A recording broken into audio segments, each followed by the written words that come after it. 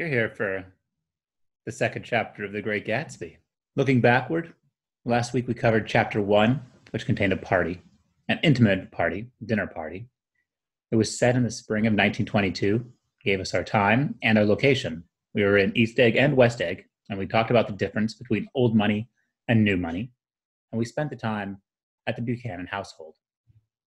The main characters involved were Nick, Tom, Daisy, Jordan, and Gatsby himself, who was silent.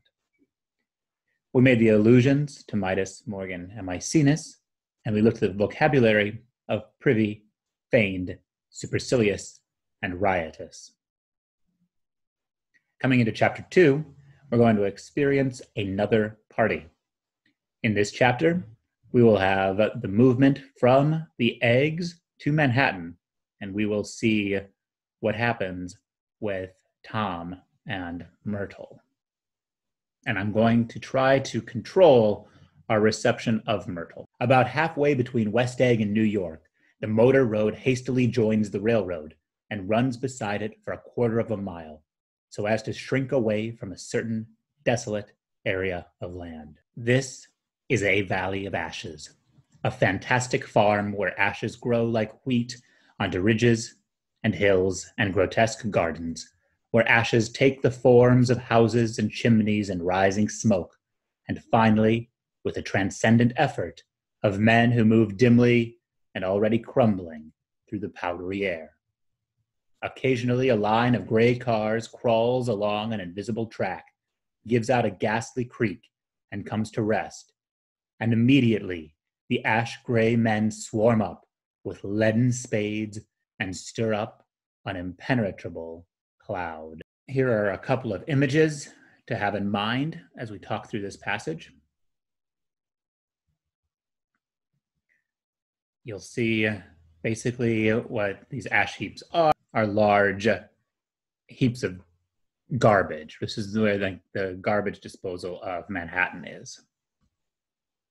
Let's return to this passage. Notice halfway. This time when you're in between spaces is called a liminal space. That is a space that's partway between two others. We've mentioned this maybe once or twice. We have this idea of two different types of transportation with the motor road and the railroad. And then we have a really great word, desolate. Desolate means isolated, but also abandoned and a lack of people. In the second paragraph here that I have composed, we have a really great use of the indefinite article a. That implies there's other valleys of ashes. This is just one of them. And then Fitzgerald gives us some alliteration with a fantastic farm, and then later grotesque gardens. He's setting up this area where we have ashes which are growing. What we have here is a paradox.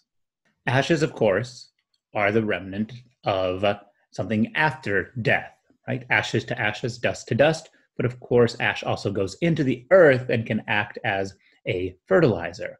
So fantastic farms and grotesque gardens create a version of nature which is extremely perverse. And then the ashes do something even odder. They go from being wheat into ridges and hills, so natural formations, and from ridges and hills, they become houses and chimneys. We move from the natural world into the world of civilization, but all of it is being sustained and built out of ashes.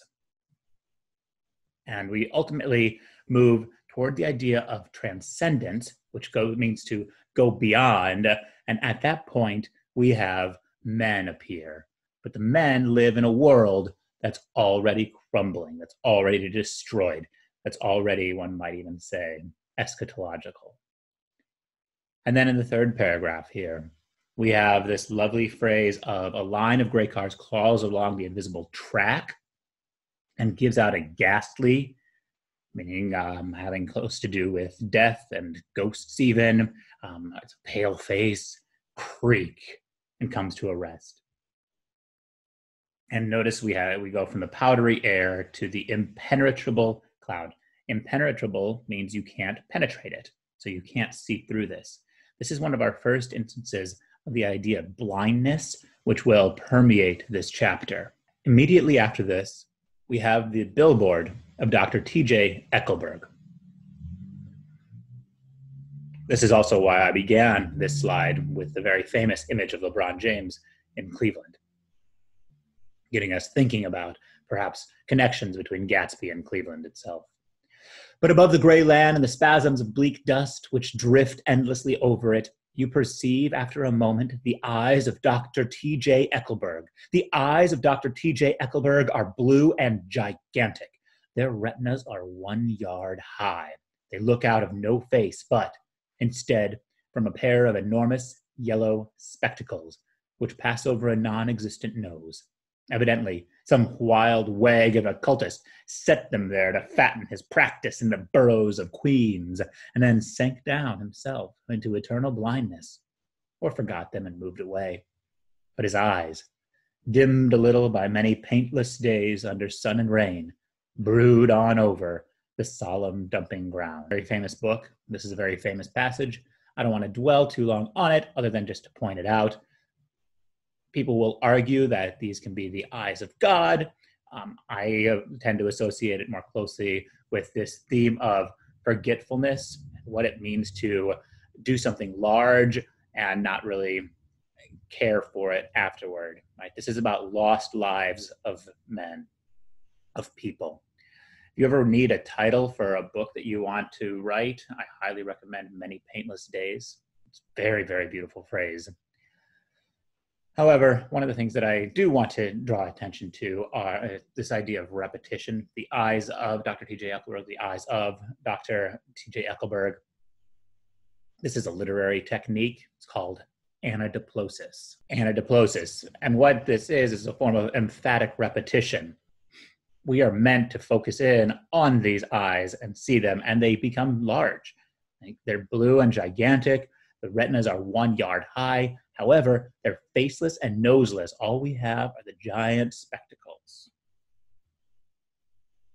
So there's this theme of sight, and yet we go from sight into blindness, picking up this second theme of blindness. Tom has picked up Nick in order to go into the city, and on the way there, they pick up his mistress, Myrtle Wilson.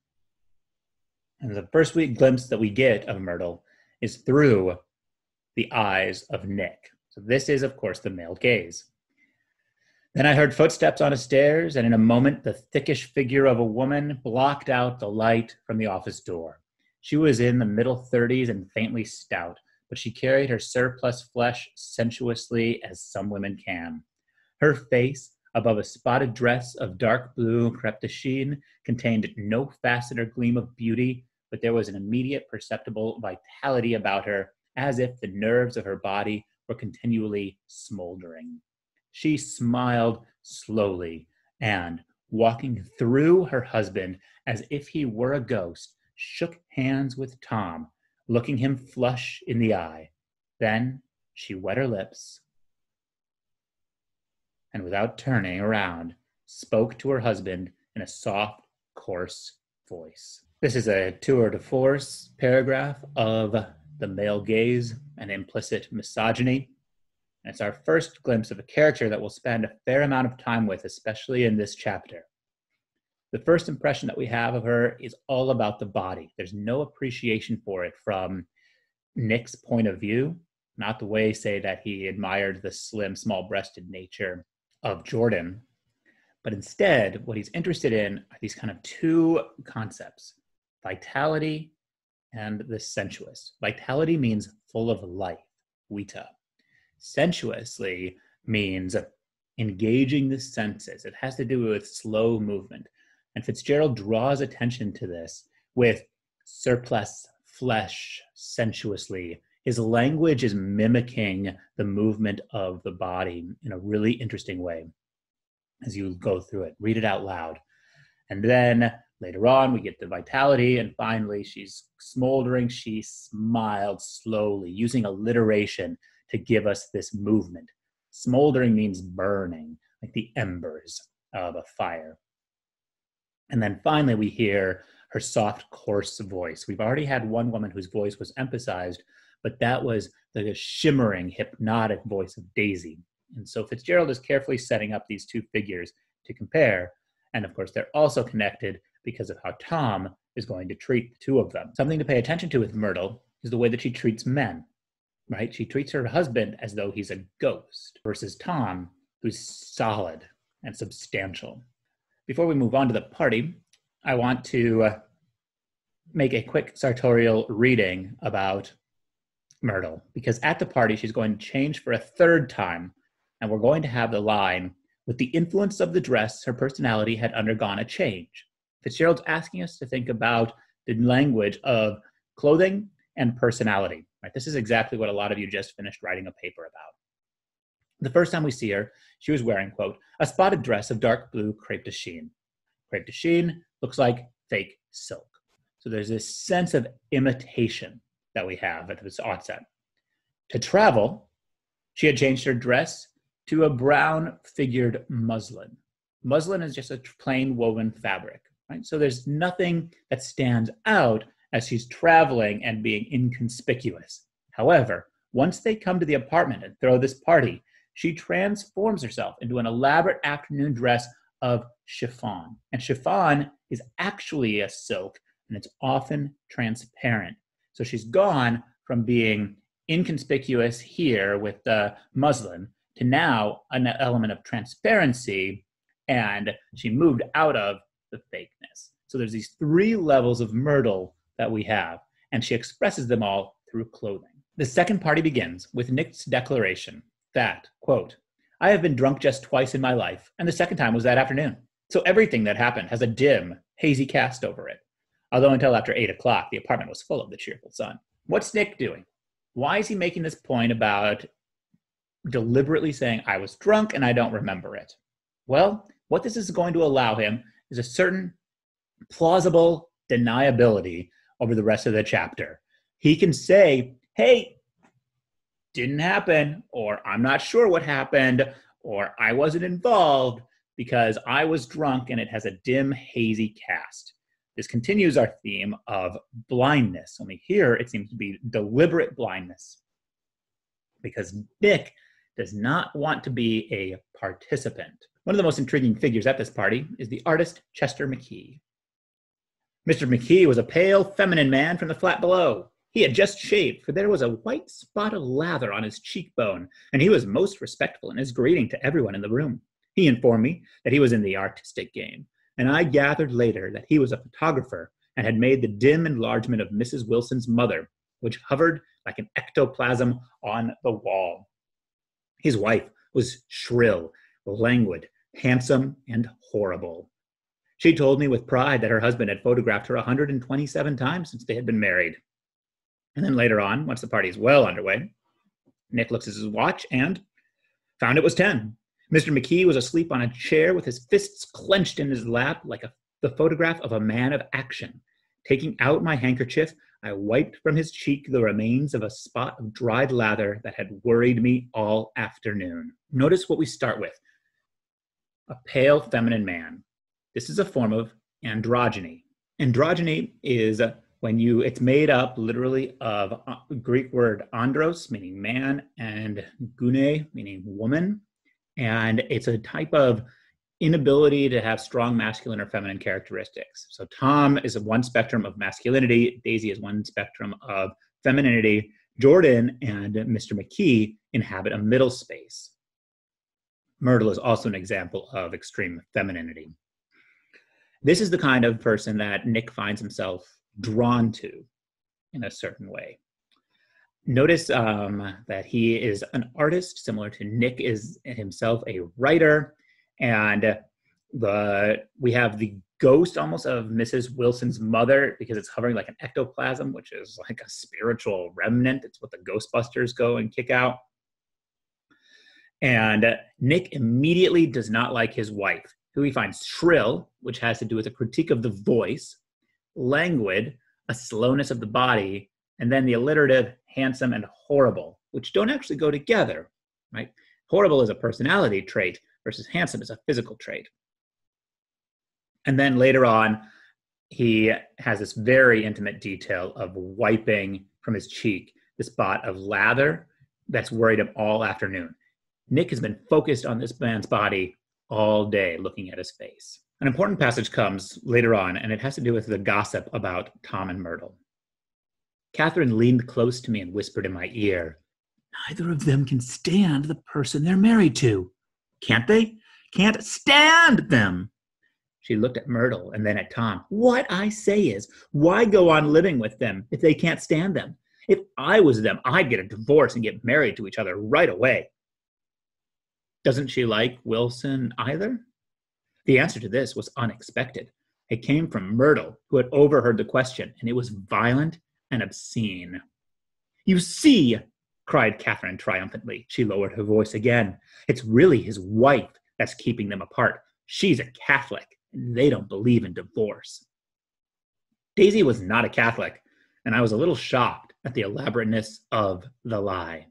The passage is stunning. The passage compares in a very striking way with the exchange of gossip between Jordan and Nick in chapter 1 about the awareness of there being a mistress. Catherine here is complicit in an elaborate lie. She's aware that this is an affair, and yet she's still going on with it. However, we learn something quite striking about Tom's approach to this, because what is Tom doing? Tom is saying that his wife is Catholic and doesn't believe in divorce. So clearly, Tom does not want to marry Myrtle. Tom just wants to be with Myrtle for one reason. Maybe more than one reason. I'll let you speculate about that. One of the things that I want to emphasize is how Catherine seems to see a romance in this exchange. She finds them to be star-crossed lovers almost who can't be together because of his wife. And this introduces an early theme of blaming women, of female blame.